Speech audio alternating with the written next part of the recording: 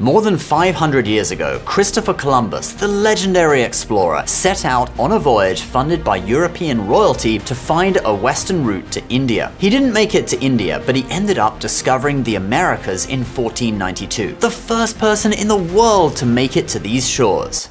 Or was he? You see, there are several theories and pieces of evidence like this ancient Chinese map, these Chinese anchors off the coast of California, or these ancient Chinese carvings in New Mexico that point to the Chinese having come to America before Columbus. They just for some reason decided they didn't like it here and didn't stick around. In this video, I want to give you 4 such theories, and remember, they are just theories. You can make up your own mind what you believe. And this video is brought to you by Puritongue, but more on that later. Number 1, Chinese explorer Zheng He.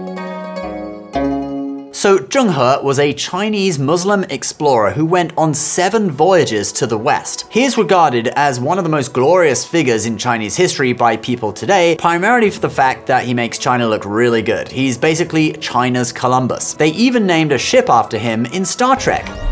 Acting Captain Will Riker in command of the USS Zheng He. They kind of butchered the pronunciation. But anyway, he was a court eunuch under Emperor Yongle in the Ming Dynasty. He was tasked with sailing to the west to show off the Ming Dynasty's power and collect tributes to the emperor from so-called tribute states. So when you see old paintings, for example, of giraffe in China, that came as a tribute from the Sultan of Bengal on Zheng He's voyage. These expeditions were massive. Zheng He had over 60 ships, up to 240 feet in length, with 6 decks each, and a total crew across the whole fleet of 28,000 men. Now, typically people think Zheng He's voyages went something like this. He basically followed the coast of Asia west, past India, around the Arabian Peninsula to the east coast of Africa, and then came back. He went 7 times, going only as far as India the first few times, and then making 3 trips all the way to Africa. Well, that's all well and good, except for the fact that there is another map that appears to show Zheng He actually circumnavigated the world and mapped the entirety of North and South America with some level of accuracy. I mean, he had California floating in the sea off the west coast, but you know, maybe we're better off without them. Zheng He managed to predict Calexit before it even happened. Now, this map is supposedly an 18th century copy of a 1418 map that would, if real, show that Zheng He discovered America 70 years before Columbus. Only problem is, the origin of this map is really not that clear. It was supposedly discovered by a Beijing-based lawyer who bought it from a second-hand bookstore for about $500 US. I mean, that doesn't even make sense. Who spends $500 in a second-hand bookstore? But according to the Daily Mail, Mr. Liu had the map authenticated by an appraiser from Christie's Auctions, who said that the document was very old and was not a newly made fake. It then attracted the attention of British historian Gavin Menzies, who did his own research on the map and says that the fact the map shows some of the same names for towns in Peru that were being used in the early 1400s shows its authenticity. Menzies used this argument in his book, Who Discovered America, to claim that Zheng He made it all the way to the Americas on his voyages. Now, personally with this one, I don't think this map proves anything whatsoever. For starters, it's supposedly an 18th century copy anyway. Maybe they updated it with new knowledge, and if Zheng He did reach America, it would be a glorious achievement in China's semi-recent history. Wouldn't there be some other record of it in Chinese historical writings? So for me, this is the least likely of the 4 theories that we're going to look at. All right, let's move on to the next one. Number 2, Chinese characters carved in New Mexico.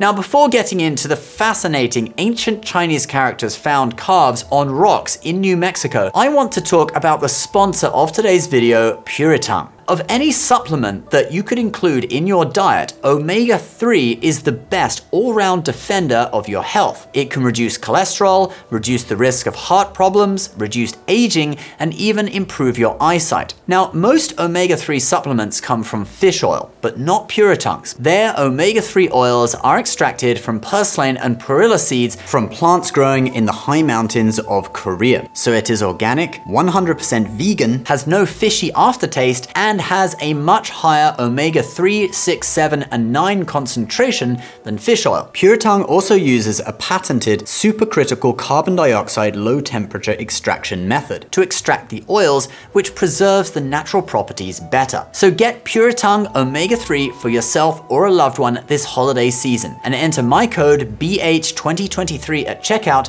to get free shipping on your order.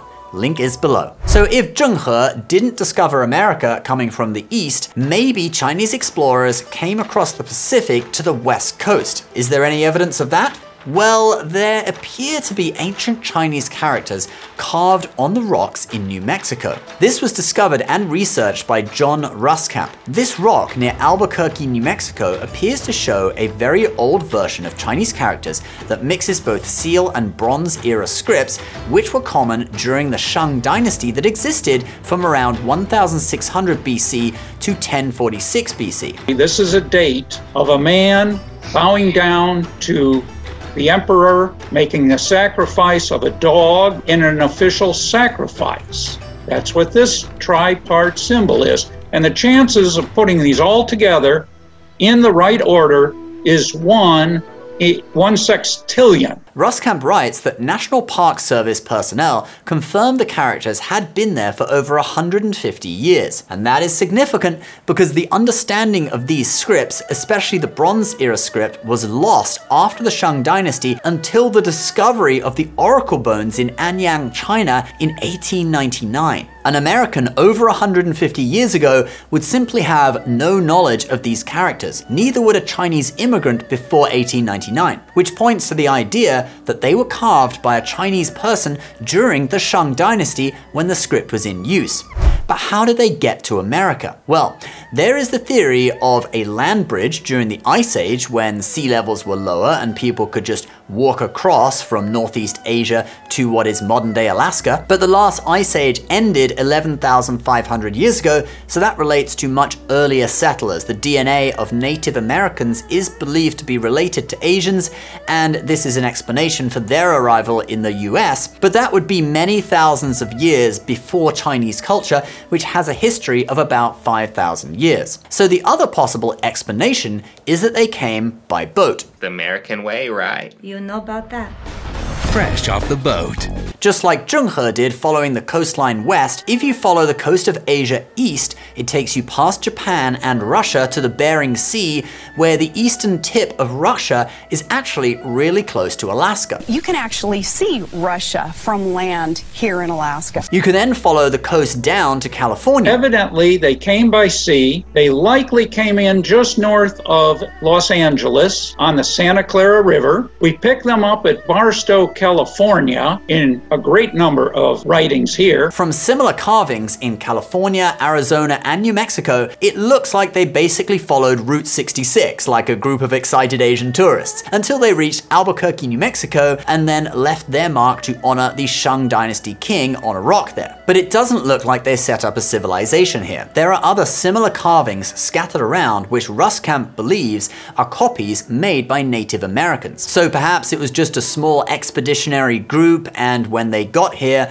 after what would have been an epic voyage, they made contact with the Native Americans before heading back. Or even if they stayed, they simply got absorbed into the Native American communities already here. Now, if you think it's unlikely that this voyage happened, take a look at our next piece of evidence. Number 3.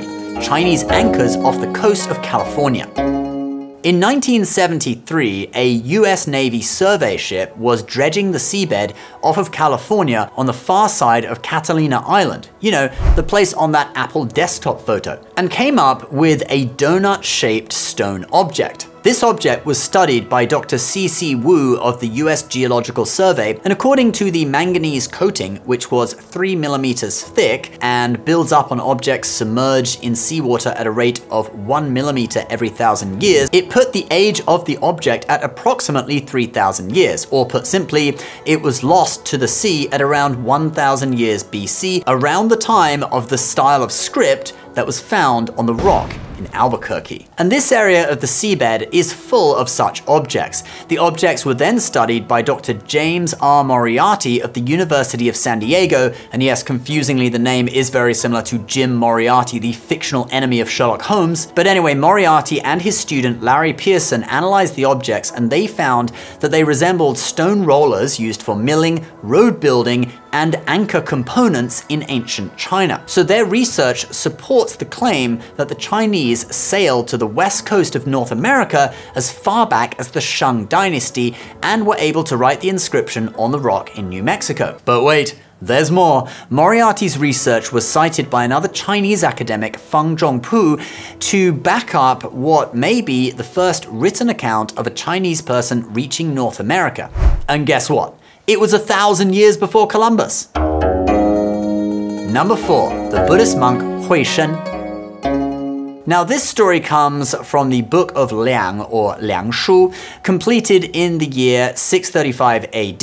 It tells of a Buddhist monk called Hui Shen who made a voyage to somewhere around the year 500 AD. He talks of a land called Fusang, and here's what it says about it in the book. Fusang is 20,000 li away from China, located in the east. Its lands have many Fusang trees, and thus it was named as such. 1 li is about 1/3 of a mile, so 20,000 li to the east would have taken Hui Shen to somewhere around Acapulco, Mexico. Now listen to the description of the trees. The leaves of the Fusang tree are like Paulownia. When it's young, it's like a bamboo shoot. The people of the country eat it. Its fruit is like a pear, but red. Its bark is used for cloth for clothes, and also for silk, and for wooden houses. They had no walled cities. They had a writing system, and they used the Fusang bark for paper. Scholars believe that what Hui Shen is describing is the century plant, or agave, which does have a trunk like a bamboo shoot. It has fruits that can be red in color, and its fibers can be used for making rope and cloth. The plant grows throughout Mexico. Hui Shen supposedly left on his voyage in the year 451 AD and returned in 499. In that 48-year time frame, it is possible that he could have traveled that far. Another piece of supporting evidence is that the ocean current in the north of the Pacific, known as the Japanese Current,